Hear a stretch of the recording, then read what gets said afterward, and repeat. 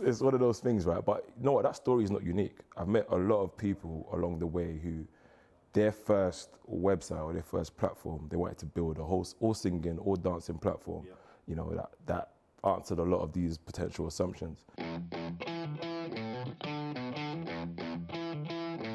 Paul from StarTech, thanks so much for coming in. Thank you for having me. We follow each other on Instagram for a while, I believe. Last couple of years. Yeah, from when you was in Dublin. Yeah. Yeah, that seems like a lifetime ago now. You know what? It's always crazy. Time looking forward is like, oh, 4 years, that's a long way away. But 4 years looking back, yeah, it's crazy. Like yeah, I forget sometimes when people say, when did you guys start? It's like 4 years. I'm like, where'd that 4 years go? It's crazy, it's nuts.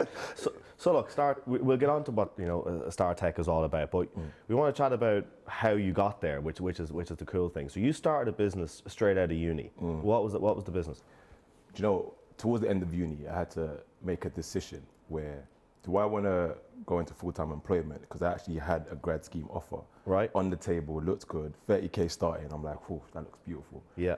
Or do I want to start something for myself, maybe hustle for like 8 years before it really gets before it actually gets started? I actually chose the harder option, which is, I'm going to not do the grad scheme, I'm going to start a company. But at that time, I didn't know what I wanted to do.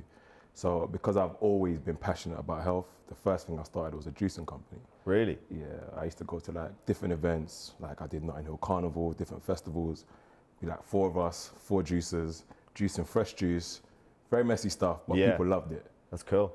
Essentially off the back of that, I did an event where I realized, hey, there's an opportunity in this event. So some of the people who I was coaching, I was doing weight loss coaching at the time, were at the event, and they were strategically placed on each table. Okay. And the way people actually spoke to the person on the table, I realized, you know what, I can start a personal training online coaching platform. I know it's weird, but that's where the idea hit me. And what? So people would video call in, or to download something? Exactly that. So what I did, I set aside building this online platform where you can have 2-way live video conferences with a personal trainer, with a coach. And then this particular coach could check your daily food logs, could check your daily exercise logs, and make a comment. I was basically trying to reinvent the hour model of a personal trainer to last a week. So you as an employee can stay motivated and stay knowledgeable on what you're doing day to day through the platform. Through that whole journey, it did quite well initially. I got maybe a couple hundred users. I had about 46 personal trainers / coaches. But actually getting it built was a nightmare. Really? The platform itself? Yeah, nightmare. The website, hiring designers, hiring developers. The first set of people that I hired to build a beta, they built something for me when it came time to hiring. When it came time to hiring a CTO, someone to actually work in it more full time, some sweat equity, they looked at the code and said, yeah, this is unusable. So the 4K investment that I put into the original just to test the platform, complete waste of money. No way. It's one of those things, right? But you know what? That story is not unique. I've met a lot of people along the way who their first website or their first platform, they wanted to build a whole all singing, all dancing platform. Yep. You know, that answered a lot of these potential assumptions and ended up losing money. Because that wasn't the end of my money losses, by the way. The second website I built, after I started doing user testing and actually asking for feedback from my actual user base, one thing I found was the website would work better as an application. Right. Because there was too much steps that created friction in order to actually speak to a personal trainer. You got to go dongu.com, which is what it was called, dongu.com, log in, go to your messages. If I just want to find out if I should eat the cookie or not, after all those steps, I'm just going to eat a cookie. So people wanted the application. Halfway through it when you figure it out. Oh, you just replied just now. Oh, mate. You know what I mean? So that's exactly the journey, really. The company ultimately didn't end up working out. But because it got a little bit of press, a couple of people actually knew about the company, people were asking me, I want to start my company. How do I get my branding done? How do I get my website done? And I didn't want people to make the same mistakes that I'd made. You've been through all that shit.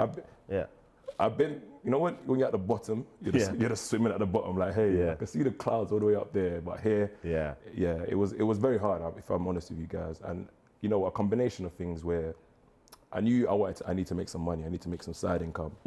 And that's where the idea for StarTech initially came from. It's like, I want to do something small initially, have trustworthy designers where you can actually hire us and sleep at night. Yeah. You know you're getting creative designs that actually propel your potential company. Yeah, and they actually work, and it's good. You get what I mean? Yeah, yeah.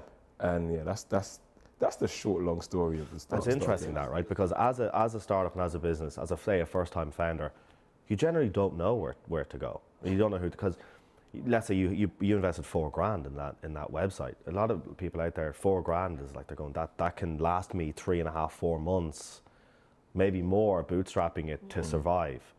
But I'm going to risk it and trust this designer without even knowing, are they any use or not? Where did you find? Can you remember where you even found the web designer? Do you know where you found him? Where I found them is not where. It's like, you know, these freelance websites. At that time it was called Odesk. They've actually rebranded now to Upwork. I don't know if you want to put that in the. Yeah, we can. Yeah, we can. But yeah, that's where I found them, and yeah, terrible. Yeah. And Fiverr.com, so other people use Fiverr.com. Yeah, Fiverr.com, you can get designers on there. £5. £5.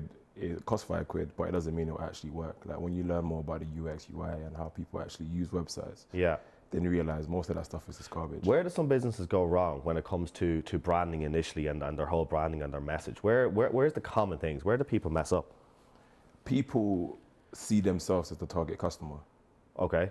Whereas actually going to your target customer, to seeing what they like, seeing what their interests are, and understanding who that particular person is, then branding for them, if you get what I mean. Yeah, so let's say a company now approaches us, or a startup, they want to start a company. They automatically, people see themselves as their target market. Whereas your target market exactly might be, I don't know, mothers, you know, between 35 to 45 who like going out with their kids. Having that balance between, you know, I love the logo, but my customers love it more, and testing it with them is where a lot of people go wrong, in my personal opinion, definitely. So they don't really know who their target is properly. Everybody's winging it when they start. You know, a lot of people are winging it. yeah, it's interesting. So what way did you, so you're like, right, this is a clear issue, right? Without a doubt, it's a clear issue, and you were like, right, I have to solve this problem because I went through it. Where did you first start? Is it hiring a designer you trusted, or where did you first kind of go, right, this is the first step of building this? The first step was just speaking to people, you know, speaking to people that I met along the journey and saying, hey, this is what I want to do. What are your thoughts? Are you interested? And speaking to a lot of different people, then finding potential right fits. Because you can have someone on paper that looks amazing, but whether you have good team dynamics or whether you actually work well together is a different story. Yeah. Or whether they can actually deliver. A lot of people. yeah, of course. Which happened to me, because when I realized that I needed to build an application, I hired a CTO to actually help me build it. Right. And they said, yeah, they can do it. And I think due to my own, I wouldn't say insecurities, but due to my own lack of knowledge at the time, the first person that said, I want to help you, I was like, yeah, open arms. Wasn't that, can you? yeah. And yeah, it took over a year to build the actual product. And after a year, we still didn't have anything. So the actual testing the people that you work with to see that if they're actually capable, that's something that I needed to do. So whilst I was building StartTech, I went to a lot of different events. I reached out to a lot of people on Angel.co, which I think it was at the time. Yeah. There's a lot of designers, a lot of developers on there, co-founders lab. And then through that's when we started it. And I met one person who's pretty much introduced me to a few different designers. Really? Luckily, yeah. It's an interesting one. And so what is this is what people don't know either, right? Because there's everything, like we said, from Fiverr.com, £5, it's going to be shit, not going to work properly, right? Right to huge, you know, agencies around the corner in Shoreditch with massive offices, they're going to charge a fortune. What should someone expect to pay? They go, I have an idea for a website, I want something basic, but I want my branding on point. What can someone expect to pay, even between X and Y? Is there like a range people should be looking at? I think for a logo, it should start from about 200 quid. Yeah.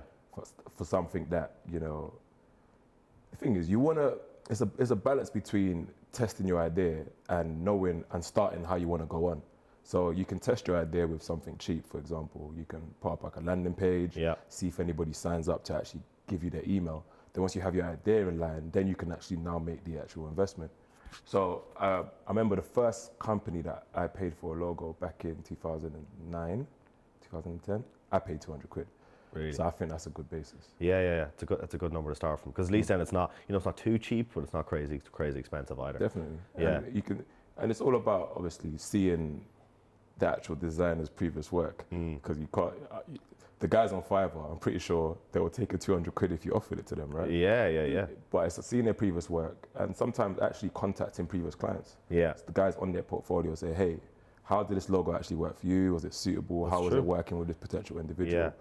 To actually not waste your money. Yeah, we had an interesting story. There's a guy that was in the show called Oliver a couple maybe 18 months ago. He was in the show. Yeah. And he well funded, right? And the business is going well, blah, blah, blah. And he wanted to get a new logo done. So he went to one huge design agency in Shoreditch, and it was like between £8,000 and £10,000 to do like a logo branding redesign. Massive, right? Yeah. I was like, look, whatever you do, I'm an electric bike company, don't do a lightning bolt, right? Because there's lightning bolts in every electric company. I want to be different. I want to just don't do a lightning bolt. So they went off 6 weeks later. They would come in for the presentation, sir, blah, blah, blah. Get you like a fancy espresso and a nice cup and sit down. And they up the presentation, and it was his name with a lightning bolt through it 6 weeks later. But it just goes to show, like, it's crazy money. But, you know, and I have no doubt that those creatives spent days in a room and then come up with a lightning bolt, you know. But this is the stuff you hear. Well, look, we're about to run out of time. If someone wants to find out more and get in touch, where can they go? Just contact starttech.com, starttech.com. And you can follow me on my personal page, which is at DUNGUBOOK. Cool, good stuff. Well, it'll be interesting to see what the next 4 years brings. Yeah, we'll probably hopefully meet up in a bigger office. Yeah, exactly. Cheers, Paul. Thanks a million. Appreciate it. Thanks a million. Amazing.